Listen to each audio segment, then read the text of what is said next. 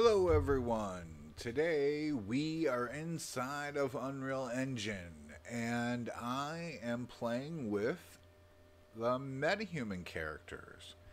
And one thing that MetaHuman doesn't do is it doesn't give you a character class NPC MetaHuman that you can roam around. It doesn't give you all of that inside of its blueprint. It basically gives you an actor blueprint, which turns your MetaHuman into an actor you can use in a sequence or in the game as a stationary actor. But what I'm going to do in this video today is I'm going to show you how to turn that MetaHuman blueprint that they give you into a character. It's super simple. And then from a character you get character movement and everything like that.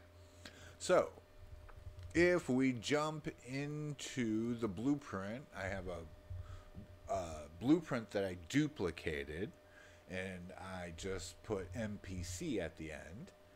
And so I have this monk character here, and I want him to be able to roam around inside of the game. And he's a MetaHuman character. And of course, the MetaHuman's separated into the head versus the body kind of thing. And if you look inside this blueprint, there's no character movement. There's no capsule that the character rides in that can move around in the scene. So we just need to change the class of this blueprint. So if we go up into class settings, we see the parent class is actor.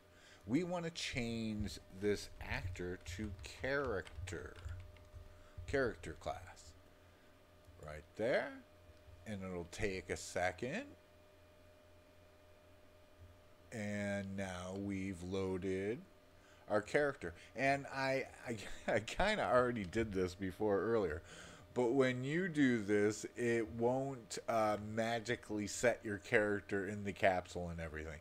What you'll have to do is he'll be turned and rotated the wrong way. And he'll be sitting high above the capsule. But what you'll do is when, now we have our character movement here, we'll just select the root bone here and we'll go to like a side view, right view, and just move your character down so that their feet line up with the bottom of the capsule. So you just need to do that.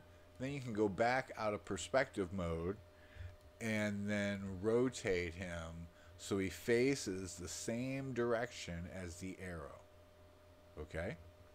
So there we go. Now he's all set up. We can compile this. And there's one other setting. If we select body in here, what I generally have to do is disable post-processing blueprint.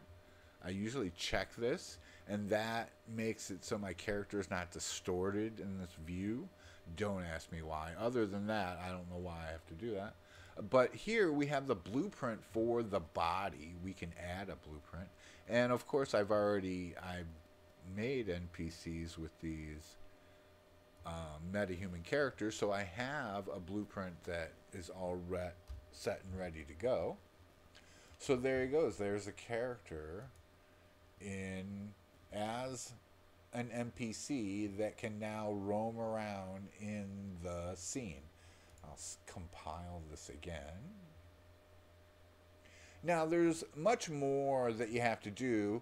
You can't just do this and then drop them into the scene. They need code in the event graph, or there are other ways to do NPCs that tell the character where to go and all that. And I can give you a peek at some of this. This is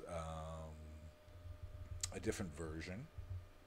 So this is all the code that kind of tells the monk where to go, when to go, what to do when he gets there, and then the construction script which constructs the avatar and its clothing and all that. But that is a quick look on how to turn your MetaHuman character into an NPC. If you want more videos on how to move the characters around and all that stuff, I do have videos on my animals on how to do that. But I can show how to do that with a MetaHuman character. There are also a bunch of nuances and things about animating inside of Unreal Engine that I want to cover at some point.